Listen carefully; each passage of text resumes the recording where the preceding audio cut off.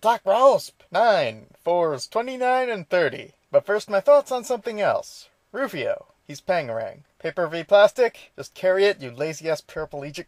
Oh, also, Young Justice, the show that's like Teen Titans, but extreme and with occasional racist caricatures of Koreans. Now, I like the first season of this show, slightly more often than not, so I figured I'll give my impressions on the first episode of Season 2. Oh, and you should know damn well by now that by impressions I don't mean my thoughts. Here goes. This is Nightwing. Everybody whelmed? See, 'cause that was my thing I said last season. Back then I was Robin. Time has passed since then. So, everyone do a roll call, but pretend your names come up in natural conversation. Acknowledged by me, Superboy, and yes, I still have a stick up my ass. Calm down, ex-boyfriend Superboy, who's no longer my boyfriend. Oh hey, I'm Miss Martian. I hit puberty even though I'm a Martian. It makes me complex and into different boys. Oh, be silent, talking alien spacesuit that only I, the current incarnation of Blue Beetle, can hear. You must let me ask my friend Hefes what is up, for my Latino sass cracks even myself up. Yeah, and I'm the new Robin. Definitely not the old Robin, not charming at all, yeah. And I'm Bumblebee, but I'm more a ripoff of the Wasp, so there's no need to sue us, Transformers. And I'm Wonder Girl. And I'm Batgirl. And we're completely different. Now let's go shopping, but be technically tomboys, so it's okay. Girl stuff. Oh, sorry about that. I'm Beast Boy. I don't really talk like that or do anything cool, but I am here if you're into Shotokan furry stuff. And last but not least, there's me! Some kind of fish guy who feels like he's on the wrong show for some reason. And that was Young Justice Season 2, Episode 1. Of course, now the show is called Young Justice Ultimate Alien Force The Next Mutation, and my dialogue was a lot more subtle and nuanced, but you get the idea. And I like this first episode. Not because there's anything good about it, but because it gave me an excuse to chatter like a monkey. On with the show then, Force 29, the 27th episode. We begin with Donna Troy having a subtle dream in which he reminds himself that he hasn't been able to find the space monster he needs to heal his dying friend. He reminds himself by shouting, "Balls, I haven't been able to find the space monster I need to heal my dying friend." Then he wakes up. Meanwhile, later, or earlier, well, it's daytime now, and Fjersengard's being creepy again. That's in light of a new semester at Spacey Space High. How is Fjersengard being creepy? Well, he says something like these exact words. "Those sparkling new students. My heart is throbbing with excitement." Picking a random extra now to stalk, Fjersengard gets creepily close and proceeds to bully the extra into joining his gang of pals. Unfortunately for him, the extra lad he picked has already been whipped well and good by some girl who shares a matching name keychain with him.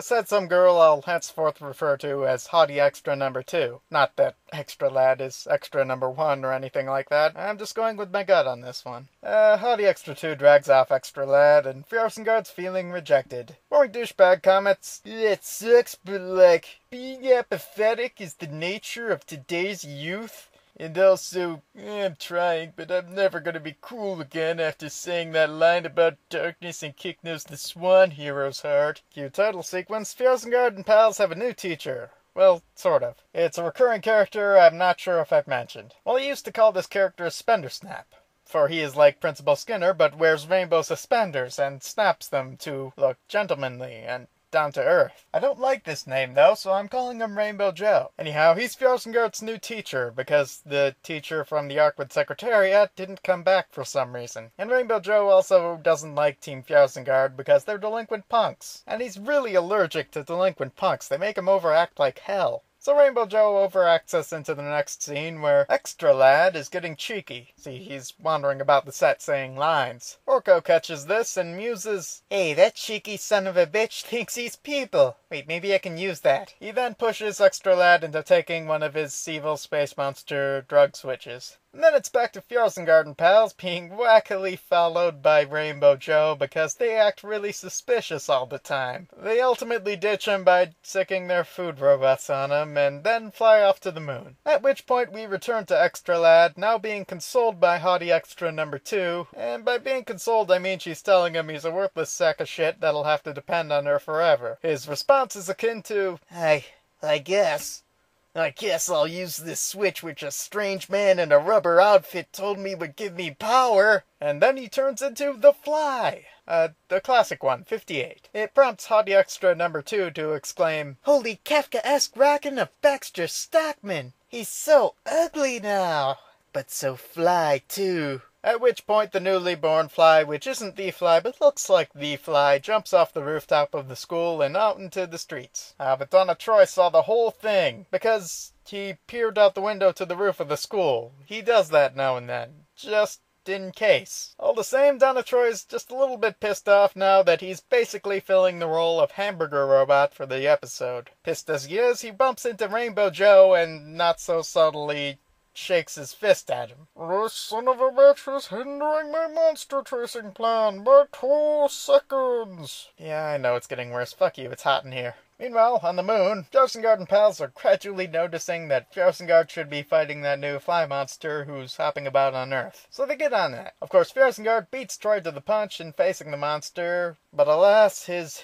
spring leg isn't much help against the monster's springiness. Yes, his plan was to fight springs with springs, and I think now's a good time to remind you of some of the other things in Force's repertoire. Let's see here, there was a flamethrower, an electric field, shoulder-mounted laser cannons, a giant magnet that can fly around and make tornadoes and shit, a boot-shaped gravity field, and yes, a giant faucet that appears on his foot that works like a hose. He's a Fly, if you were ever gonna use that on something. But Fjorsengard instead opts to keep springing around like an idiot. That's until Donna Troy finally arrives to help out. And by help out, I mean rip off the scene from Crouching Tiger, Hidden Dragon, where the woman tries to fly away with Kung Fu, but keeps getting pulled to Earth with Kung Fu. The woman in this case being Fly Guy, which makes it a little bit awkward when Donna Troy mounts him.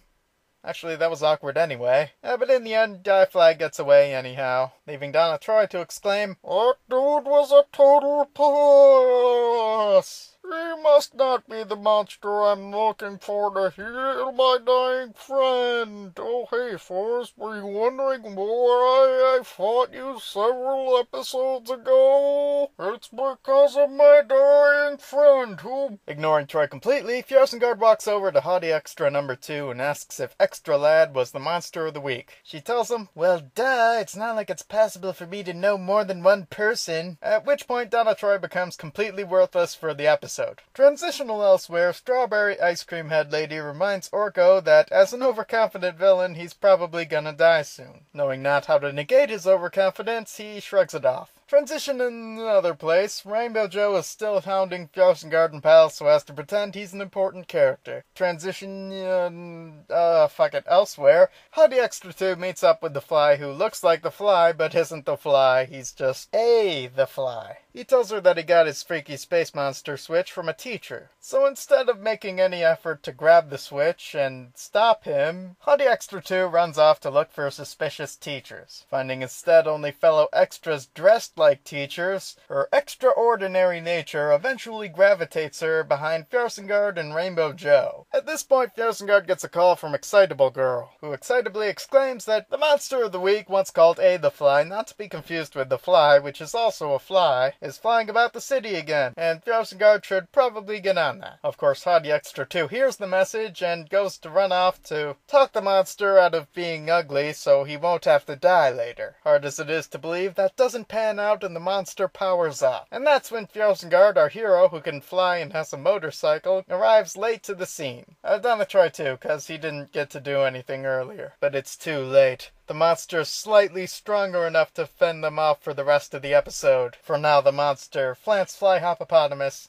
is able to split into a swarm of insects like the Boogeyman from Nightmare Before Christmas, or the Pain from Metal Gear Solid 3, which I hope to get away from finally. So much for that. As a swarm, he swarms Fjärsengard, causing boring douchebag to conclude that Fjärsengard needs a new gadget. Sure, he could use the hose foot, but that was like so a few episodes back. He manages with the flamethrower though, and almost finally finishes off Fly Eyes, until Hottie Extra 2 stands in his way, and also trips Fjärsengard because he didn't catch on the last several times she tripped him in the episode. Yeah, I didn't mention that, cause there is stuff that I do cut from this summary. Sometimes. Back on the moon base with the goddamn ringing noise every 10 seconds, Excitable Girl is worried. See, it's a bad day for Fjärsengard to face a schoolgirl as he's in a creepy feely, punch me in the face so I can see your real emotions kind of mood. She worries a boring douchebag, but he's giving his best Scooby-Doo at the time-space warping entrance to their moon base. And by that I mean he's looking emotionless, but he's still pointing to, oh noes! It's Rainbow Joe, who just discovered the ridiculous entrance to their secret moon base. Which would be a cliffhanger, I guess, but I'm behind, so I'm moving on to the next one.